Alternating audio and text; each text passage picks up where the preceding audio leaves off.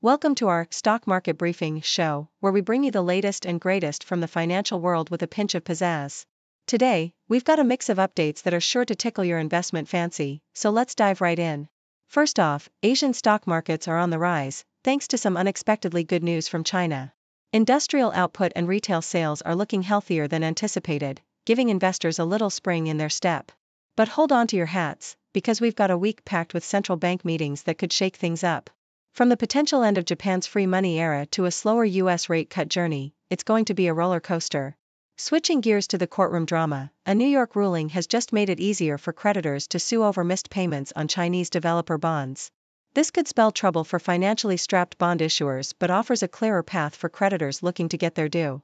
Meanwhile, over in the investment world, Janus Henderson is eyeing the Greater Bay Area and Hong Kong's cash for residency scheme to boost their assets.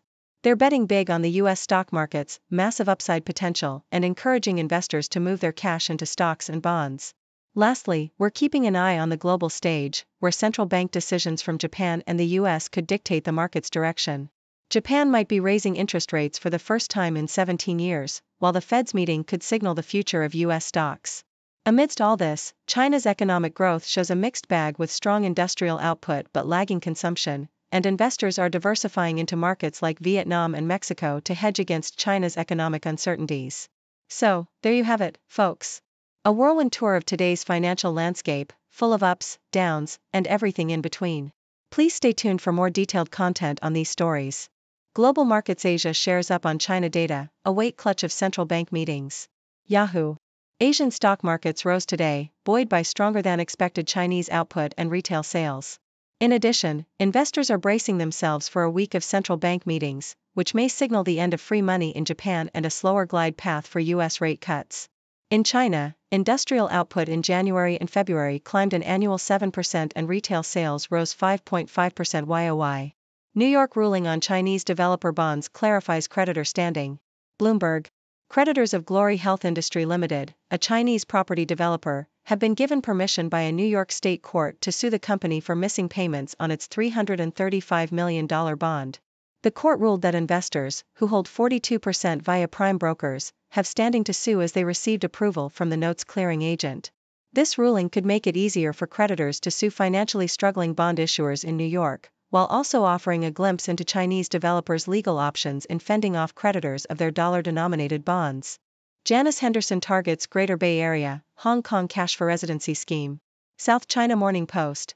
Asset manager Janus Henderson investors plans to tap opportunities in the Greater Bay Area, mainland China and the wider region, with a particular focus on leveraging Hong Kong's newly launched investment migration scheme. CEO Ali Dibadj says the company aims to boost assets under management in Asia from $30 billion in 2018 to $50 billion in the next 5 years. Janus Henderson's Hong Kong summit last week sought to promote stock and bond investments, with the CEO saying investors are currently sitting on cash, missing out on the massive upside potential in the US stock market. Asia stocks look muted ahead of central bank week, markets wrap. Bloomberg. Asian stocks are set to make a mixed start to the week, with Australian equity futures pointing towards a slight loss while Japanese and Hong Kong contracts showed small gains. The Bank of Japan and the Federal Reserve will be making policy decisions this week that could shape the near-term direction of global markets. The Bank of Japan may lift its key interest rate to 0% to 0.1% on Tuesday, its first hike in 17 years. Meanwhile, the Federal Reserve's policy meeting on Wednesday may dictate the direction of global stocks for the next quarter. China's growth mixed as output jumps, consumption lags. Bloomberg. China's industrial output rose by 7% in the first 2 months of 2023, beating economist estimates, according to data from the National Bureau of Statistics. Retail sales were up 5.5%, in line with projections, while fixed asset investment growth accelerated to 4.2%, also stronger than expected. However, investment in property development fell 9%, and consumer and business confidence remain weighed down by an uncertain income outlook. The urban jobless rate rose to 5.3% from 5.1% at the end of 2022. GA Capital bets on Vietnam, Mexico and US opportunities to offset China woes. South China Morning Post. Hong Kong's GA Capital Partners is investing in Vietnam and Mexico's logistics sectors and the US artificial intelligence (AI) sector to counteract challenges to China's economic recovery. The trade tensions between the US and China may continue for several years, said Goodwin Gah, the firm's founder. He added that he wanted to invest in countries that benefited from China's manufacturers diversifying away from the mainland, which included Vietnam, India, and Mexico. Japan's JERA, IHI to test ammonia as fuel at coal power plant. Nikkei Asia. Japan's biggest power generator, JERA, and engineering company IHI will begin testing a technology that reduces carbon emissions from coal-fired power plants by burning ammonia instead of coal from later this month. Ammonia doesn't produce carbon when burned, streamlining the process of decarbonizing existing coal-powered plants. The companies are retrofitting JERA's Hikinen power plant in preparation for tests in which 20% of the energy for one of the plant's 5 generators will be produced from ammonia. JERA and IHI aim to introduce the technology into regular operations by 2027. Muted start, the Bloomberg Open, Asia edition. Bloomberg. China's economic activity in January and February was likely mixed, with property investment expected to decline again. This could hinder Beijing's efforts to maintain GDP growth at 5% this year. Top officials have pledged increased fiscal spending and support for the electric vehicle, EV, industry.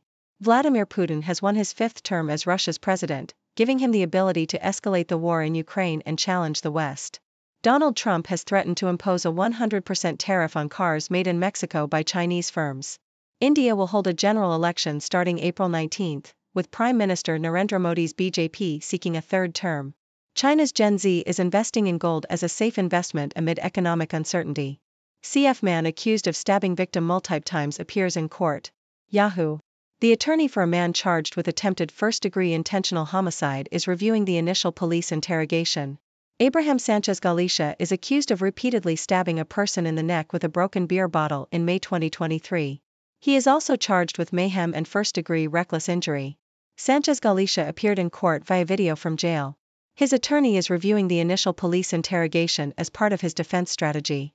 The defense attorney is looking for any evidence that may help his client's case. Sanchez Galicia is currently being held on a $1 million cash bond. Uber pays $178 million to end legal fight with Australian taxi drivers. Associated Press.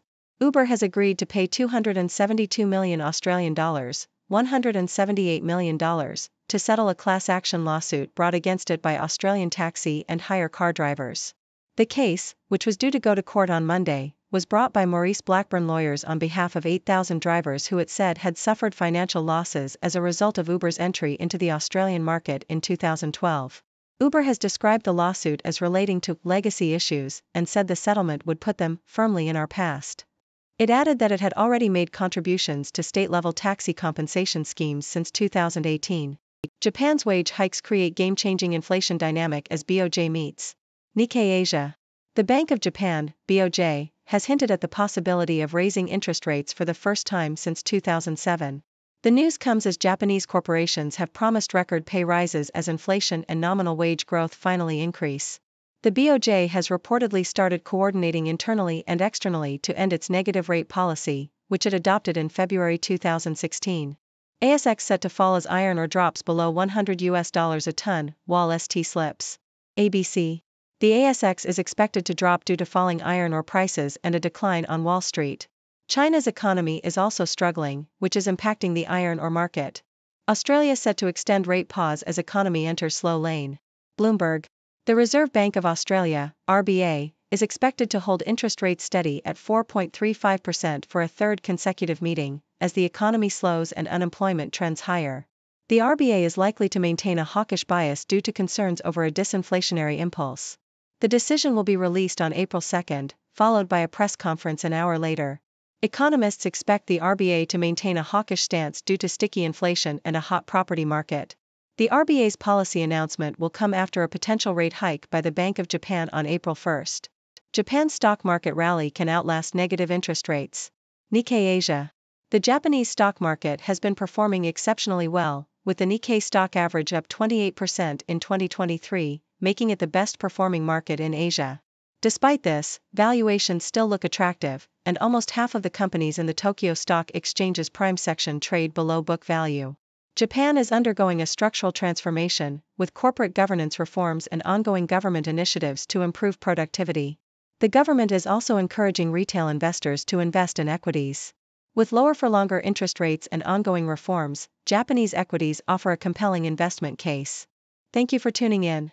The content above showcases the latest briefing reports and analytical synopses, thoughtfully curated by the 6Do team.